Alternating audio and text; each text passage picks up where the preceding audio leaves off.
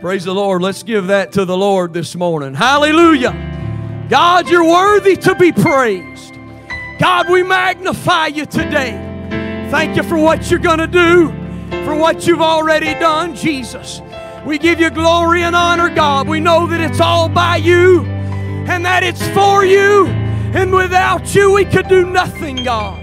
In the name of Jesus, praise God.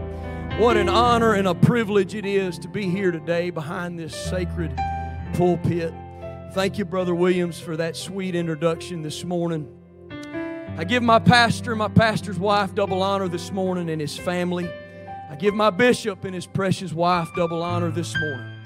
I wouldn't be here today without the leadership in my life and my family. I give them honor today. I'm so thankful for what God's already done. And I'm so thankful for the music this morning. Thank you, Brother Zane, and his leadership and the anointing that's in this place for ushering in the presence of God. Praise the Lord. Praise the Lord. If you have your Bibles this morning, I would like us to turn to 2 Samuel chapter 22. And we're going to read verse 1 through 3. Praise God. My title this morning is You Can Trust Jesus for Salvation. You can trust Jesus for salvation. 2 Samuel chapter 22, verse 1 through 3 says, And David spake unto the Lord the words of this song in the day that the Lord had delivered him out of the hand of all his enemies. And he said, The Lord is my rock and my fortress and my deliverer, the God of my rock, in Him will I trust. He is my shield and the horn of my salvation, my high tower and my refuge, my Savior. Thou savest me from violence. You may be seated. Praise God. Lord, thank you for your word today. Anoint my lips, God. Touch us to receive your word this morning. Help us, oh God, in the name of Jesus. Praise God. In this portion of Scripture, where this chapter is located in the Bible, it is at the very end of the book of 2 Samuel. When you look at the end of the book of 2 Samuel, chapters 21 through 24 of 2 Samuel are an appendix to 1 and 2 Samuel. The subject matter of these chapters, which come from various stages of David's life, are random and not in chronological order of occurrence. In this particular chapter is David's song of thanksgiving. It is almost a mirror image of Psalm chapter 18. It was put together or composed near the end of his life after the Lord had delivered him from his many enemies, after he'd established his rule over Israel and promised redemption through his seed. In verse 3, the scripture that I really want to focus on is, David said, The God of my rock, in Him will I trust. He is my shield and the horn of my salvation, my high tower and my refuge, my Savior. Thou savest me from violence. Right after David says, In Him will I trust, he explains and gives us more detail of his trust in the Lord. He says, He is my shield.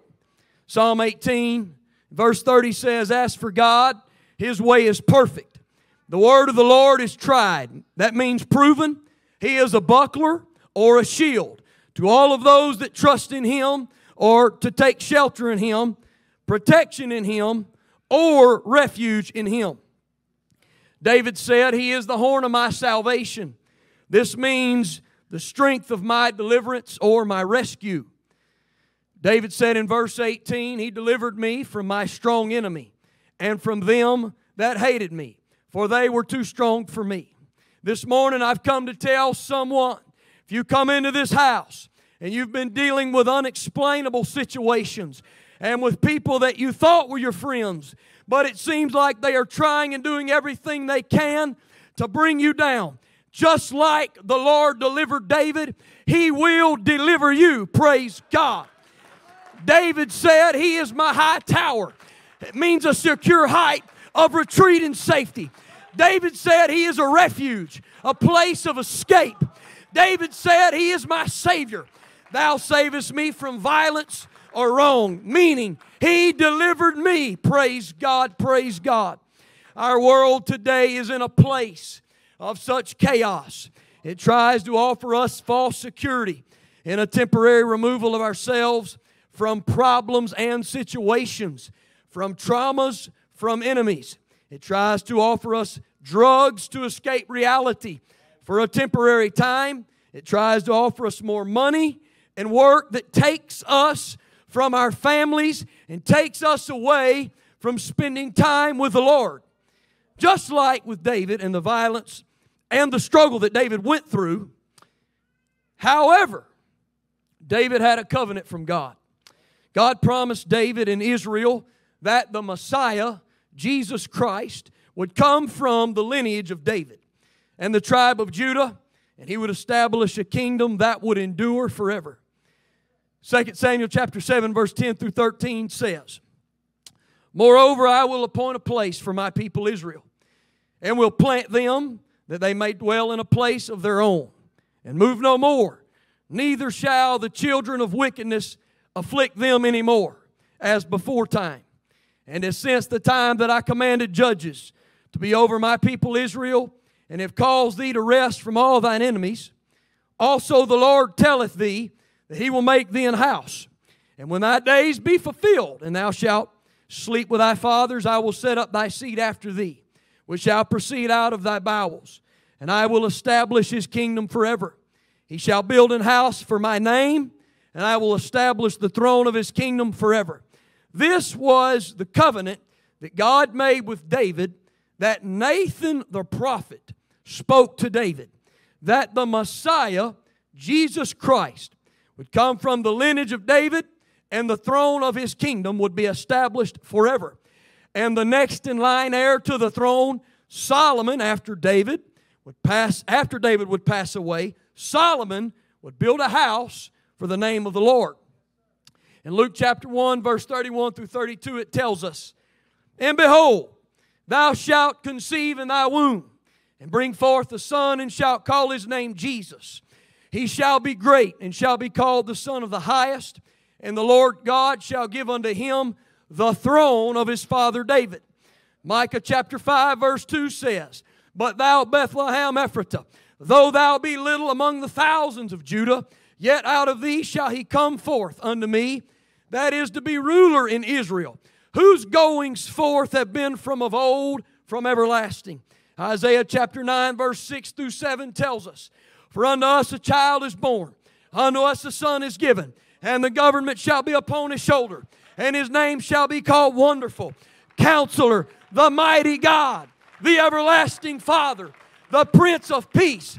Of the increase of his government and peace there shall be no end, upon the throne of David and upon his kingdom, to order it and to establish it with judgment and with justice from henceforth even forever.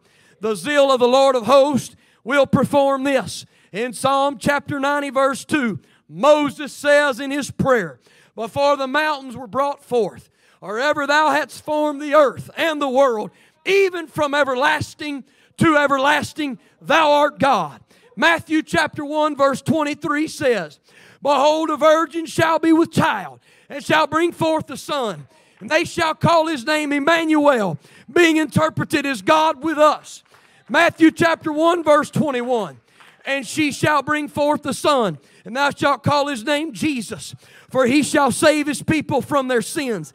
If you look at Jesus in its most pristine translation, it means Yeshua, which means God has become salvation. Church, I'm here to preach to you this morning that the very God that delivered David from his enemies and was his salvation and his rescue and his shield and his high tower and his Savior from wrong and violence and his refuge is the same God that came to save his people from their sins. 2 Peter chapter 3 verse 9 says, The Lord is not slack concerning His promise, as some men count slackness, but is long-suffering. His promise, as some men count slackness, is long-suffering to usward, not willing that any should perish, but that all should come to repentance. That all should come to repentance. John chapter 1 verse 29 says, the next day John seeth Jesus coming unto him, and saith, behold the Lamb of God, which taketh away the sin of the world. Jesus represented God, providing Himself a lamb, not just for Israel, but for the whole world. Not just for Israel, but for the whole world. Not just for Israel, but for the whole world. He came and He died for you. Hallelujah. God, we praise You. We give You glory. Hallelujah. John chapter 1 verse 1 through 14. In the beginning was the Word, and the Word was with God, and the Word was God. The same was in the beginning with God. All things were made by Him, and without Him was not anything made that was made. In Him was life, and the life was the light of men, and the light shineth in darkness, and the darkness comprehended it not. There was a man sent from God whose name was John. The same came for a witness, to bear witness of the light, that all men through Him might believe. He was not that light, but was sent to bear witness of that light. That was the true light, which lighteth every man that cometh into the world. He was in the world, and the world was made by Him, and the world knew Him not. He came unto His own, and His own received Him not. But as many as received Him, to them gave He power to become the sons of God, even to them that believe on His name.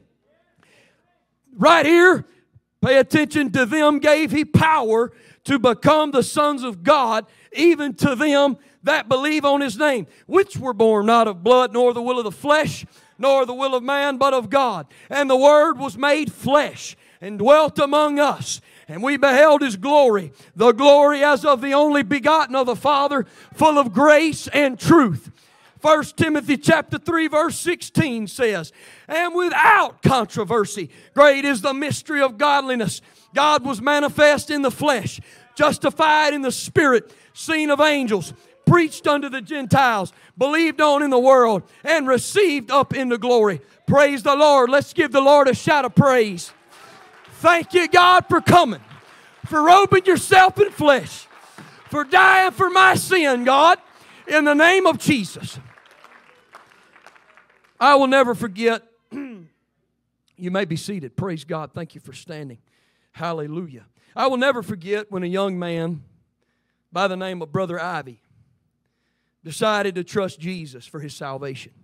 I will never forget my wife telling me about an awesome guy that she invited to church.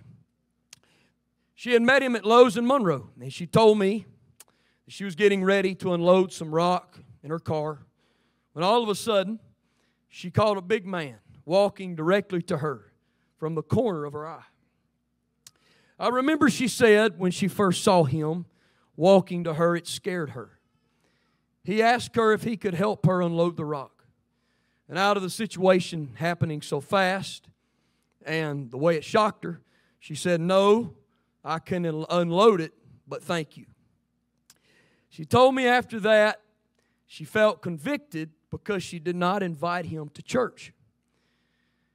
Right there in that moment, she told the Lord, if I find one English invitation card, I will invite him to church. She had one left.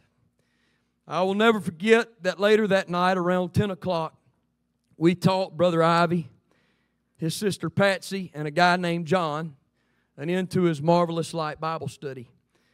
This Bible study tells you what the plan of salvation is in obeying the gospel. And at about 2 in the morning, those incredible people repented of their sins, were baptized in Jesus' name for the remission of their sins. And about a week later, Brother Ivy got the Holy Ghost with the evidence in speaking in other tongues. My wife and I talked about how you could see the change in his life, how his whole demeanor changed. He was full of the joy of the Holy Ghost. I'll never forget, me and her have talked time and time again about, we have some pictures, and when we were teaching the Bible study, and time and time again she said, Luke, she said after he got the Holy Ghost, you could just see his whole demeanor changed. Before he got the Holy Ghost, man, he was just a tough, gruff guy.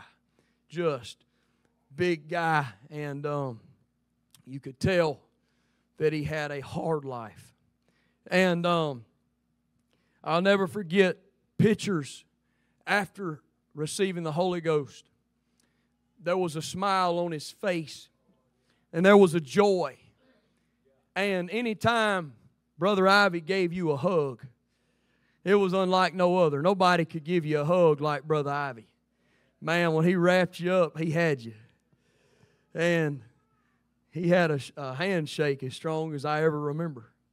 Praise the Lord. But his whole facade changed. And I remember when we would go out and do street evangelism and when we would do outreach, I thought I was fast at inviting people to church and going from house to house. I couldn't keep up with him. I remember one time we were inviting people to church, and, we always tried to keep an eye on Brother Ivy. He felt like one of our own, and we felt like definitely we were responsible for him. And I remember one day we were out there inviting people to church, and he was moving so fast through so many people. I was like, man, how are we going to keep up with this guy? But he was so enthralled with passing out invitation cards. And he was so enthralled. He wanted somebody so bad to experience the Holy Ghost and experience the plan of salvation. I never forget one time we were there, and he was out there just, like this. He'd start here and he'd run over here, passing cards out and flyers, just going to town.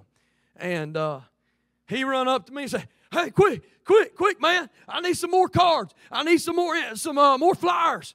And I was like, and I hated to say this, but I was like, "Man, we don't have any more." That's the last thing you ever want to tell anybody on outreach, man, is we don't have any more flyers or invitation cards. And but what God did for Brother Ivy, He can do it for anybody. Praise God. He can do it for anybody. The first step in trusting Jesus for salvation is, first off, we have to know what is the plan of salvation. The sole method whereby a person can see and enter the kingdom of God. Brother Zane, if you can make your way to the music. In John chapter 3, verse 1 through verse 8, it tells us, there was a man of the Pharisees named Nicodemus. He was a ruler of the Jews. The same came to Jesus by night and said unto him, Rabbi, we know that thou art a teacher come from God, for no man can do these miracles that thou doest except God be with him. Jesus answered and said unto him, Verily, verily, I say unto thee, except a man be born again, he cannot see the kingdom of God.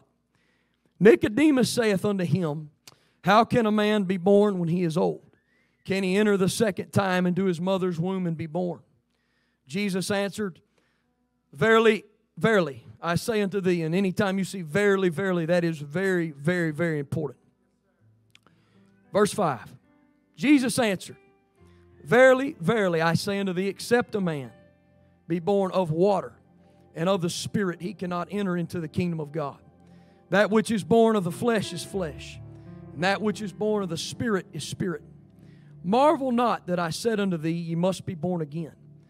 The wind bloweth where it listeth, and thou hearest the sound thereof, but canst not tell whence it cometh and whither it goeth. So is everyone that is born of the Spirit. So what must I do? God requires that we are born of the water and of the Spirit to see and enter the kingdom of God. In John chapter 7, verse 38 through 39, it says, He that believeth on me, as the Scripture hath said, out of his belly shall flow rivers of living water. Verse 39, But this spake he of the Spirit, which they that believe on him should receive. For the Holy Ghost was not yet given, because that Jesus was not yet glorified. Jesus had not yet then resurrected from the grave. That had to happen. He had to be resurrected from the grave, and He had to ascend and go back in to heaven before the Holy Ghost would be poured out.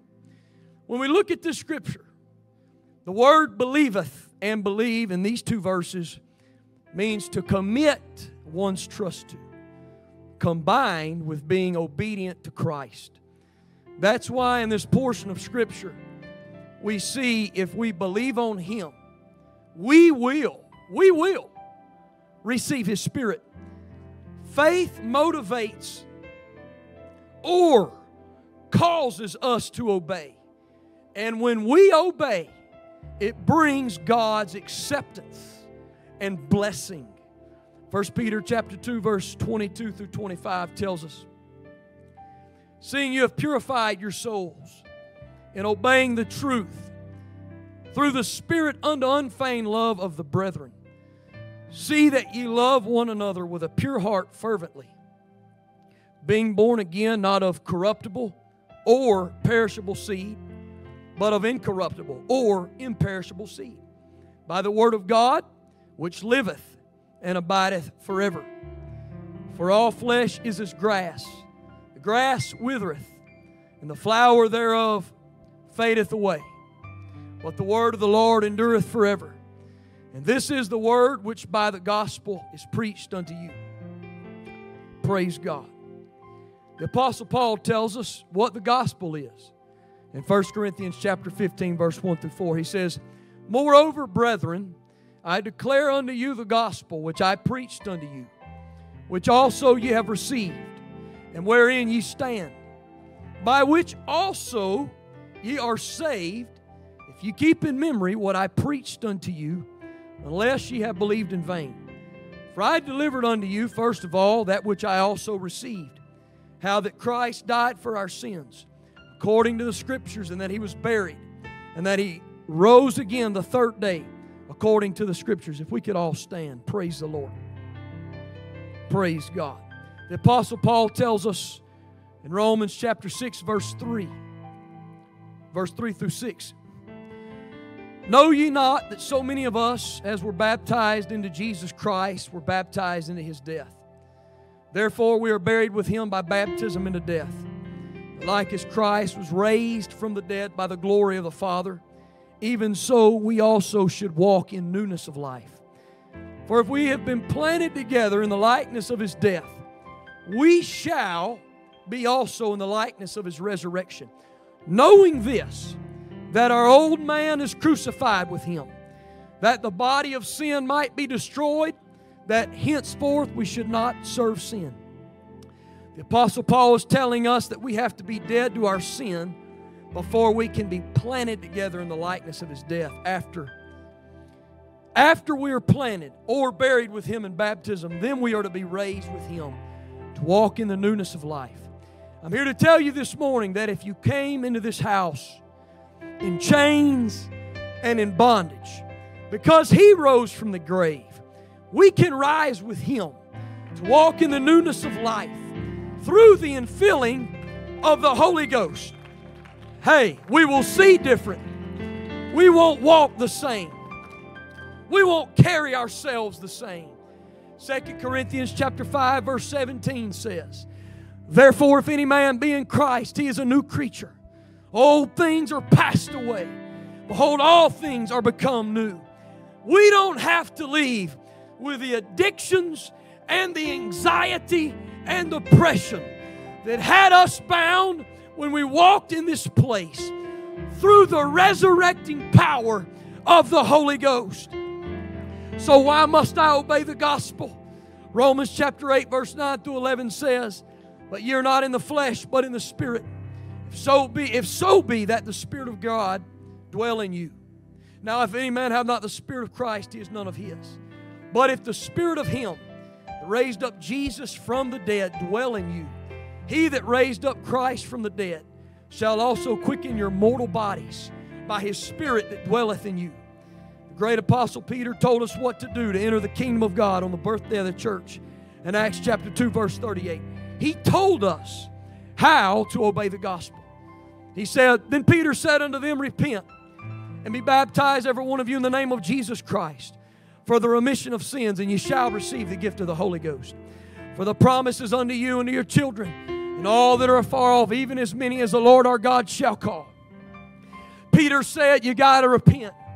You got to die out to your sin. If you're walking this way, just like our dear precious bishop preached last Tuesday night, repentance is a total change in direction. If we're walking this way in sin, we turn and we make a change in direction and we start walking towards Jesus. Praise God. Then he says, and be baptized, every one of you, in the name of Jesus Christ. That's when we're buried with Him in baptism. We're buried with Him as He was buried in the grave. We take on His name in baptism. And then we shall receive the gift of the Holy Ghost. That's the resurrecting power that gives us the power to overcome anything that has us bound. It gives us the power to be a witness and to go to someone and tell them what God did for me, how He saved me, how He delivered me from fear and anxiety and broke the bondage of addiction in my life, and how He put my family back together, how He gave me peace. Folks, I'm here to tell you, you may be asking, where does this happen? Where does this happen? I want to tell you, the Bible plainly says today is the day of salvation. You don't have to wait. Don't put it off. But I open these altars this morning. If there's anybody here that you don't want to leave the same way you came in, that you want God to fill you with the Holy Ghost, as the Scripture said. And when the day of Pentecost was fully come, they were all with one accord in one place, and suddenly there came a sound from heaven, as of a rushing mighty wind, and it filled all the house where they were sitting. And suddenly there appeared unto them cloven tongues like as a fire, and they received, and they began to speak in other tongues as the Spirit gave the utterance. If you want the Holy Ghost today, if you want that resurrecting power that will give you power to overcome any situation, it will give you power, it will bring peace in your life. You're looking at somebody that for 16 years of my life, I struggled with fear and anxiety. For 16 years of my life, I remember when I made a decision about probably time, I lose time, when I was 18 years old, that I wanted to continue taking an anxiety medication. I'll never forget, I wanted to continue taking an anxiety medication because I was trying to escape some things that I had not yet dealt with in the Holy Ghost. And I remember my precious dad one day. I asked Dad, I said, Dad, I think I need more medicine. Dad said, oh, no. Thank God for a mom and dad in church. Dad saw where that was going. And this is a personal testimony. I'm telling you what God can do. You're looking at somebody that was on medicine for about 16 years. I'll never forget the day when I felt the nudge of the Holy Ghost say, it's time to be done with that. You've got to deal with this. You're looking at somebody today that because Jesus was resurrected and rose from the grave, because He did that, I was able to receive that resurrecting power. I didn't have to walk in that fear and anxiety no more. I didn't have to rely on a medicine no more. But the Holy Ghost gave me clarity. It turned my life around. It don't matter what you're going through today, God can change your life. Hallelujah. Hallelujah. Hallelujah. Thank you, Jesus. Thank you, Jesus. Oh, hallelujah. God, I thank you for your presence in this place. God, we worship you, Lord, in the name of Jesus. God, you know every situation today. You see every need. Hallelujah. Hallelujah. Thank you, Jesus. Hallelujah. God, I trust you. I trust you, God, for everything, Jesus. God, you're the only one that can do the work. You're the only one that can save me, Jesus. Oh, hallelujah. Hallelujah, God, I trust you. I yield myself to you, Jesus. Hallelujah. Hallelujah, hallelujah. God, I worship you, Jesus. Oh, hallelujah, hallelujah, hallelujah. Oh, God, I yield myself to you. Oh, hallelujah. God, you're worthy. You're worthy, God. God, I can trust you with everything. There's no place in my life you don't see. Hallelujah. There's no situation you don't see. Hallelujah, God.